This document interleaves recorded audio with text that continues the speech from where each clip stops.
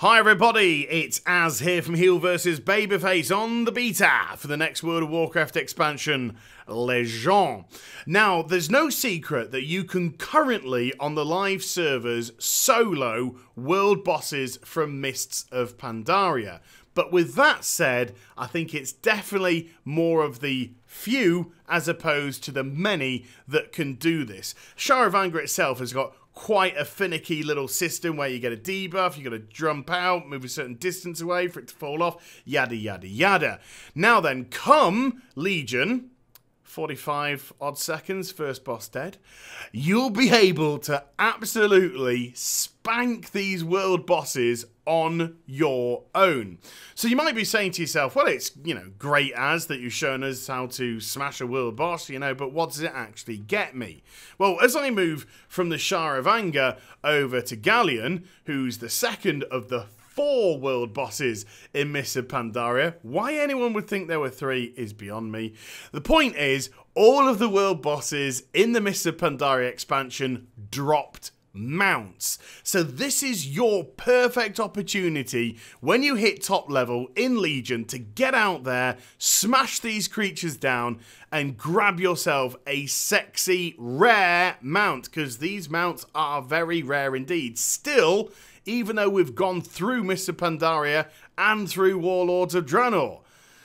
Okay, so you might be saying to yourself, yeah, but you're a big powerful character, you're smashing them down and it's not realistic as opposed to what we'll be able to do. Well, the simple fact of the matter is, yes, my character is top level, which is level 110, but the item level of this character is 848. Now, if we compare that with the live item levels, that sounds massive, and you can completely and utterly understand why these world bosses are being smashed down. But the simple fact of the matter is, this is relatively basic gear.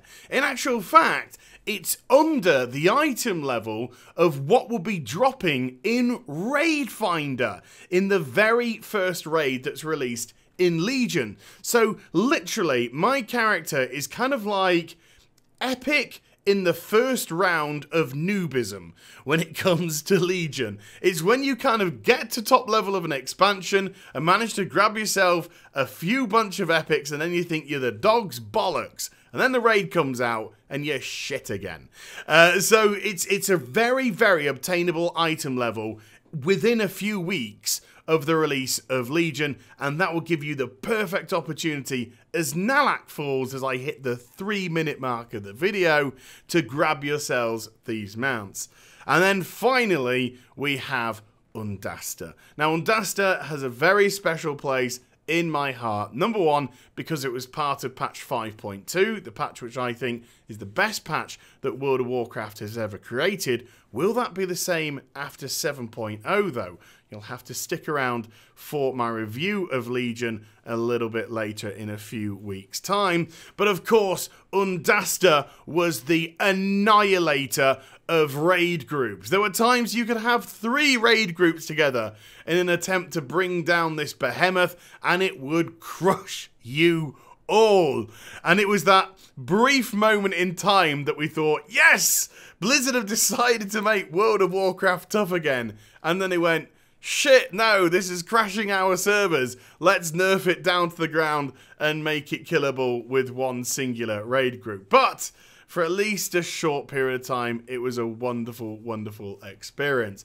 But having the ability to go over to a creature like Undasta and solo it without any problems whatsoever is absolutely incredible. So this is it, folks. Your perfect opportunity. 4 mounts, 4 rare mounts, are up for grabs here when Legion releases, simply by soloing these world bosses. And as Undasta falls, 4.5 minutes odd of fight time, and that is it. Goodness gracious me. So there you go. I hope you enjoyed the vid. If you did, do give it a thumbs up and also subscribe to my channel. Follow me on social media and Twitch for live streaming. Links, they're in the description down below. And I'll be back with some more stuff very soon. You take care, everybody. Bye-bye.